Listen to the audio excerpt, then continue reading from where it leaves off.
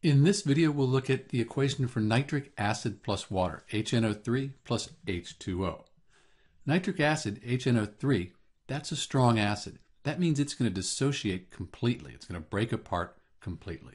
When we look at HNO3, the H here, that's what makes it an acid. Think pH. This H is like the H in pH, and pH tells us about acidity.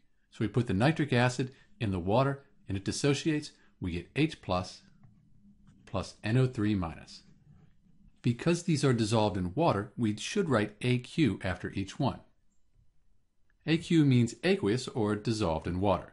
When we have H plus in water, it reacts with the water. We end up with H plus H2O gives us H3O plus. This is called the hydronium ion. So in water, this is what's making it acidic. It's important to remember that when you have a strong acid like HNO3, you always pour the acid into the water. That way there's enough water there to cool it down. If you were to dump water into the acid, as soon as a little bit of the water hit, it would become very hot. It could boil, there would be steam potentially, and it could spit or splash. And if you get nitric acid on you, it's a pretty serious situation. This is Dr. B with the equation for HNO3 plus H2O, nitric acid plus water.